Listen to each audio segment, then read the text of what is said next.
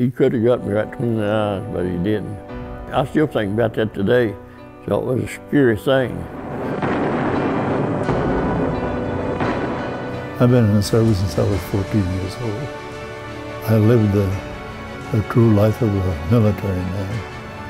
When you see men big into the water and you can't help them, when you see men hanging on a rope and he's up there screaming and hollering, that's enough to make anybody wake up. When I leaned down that machine gun fire over me, boy, I prayed and there wasn't no way out, but we made it. And a lot of guys didn't make it. But I know one thing. I lay there in bed and I said, God, that could have been me. I said to myself, yes, sir.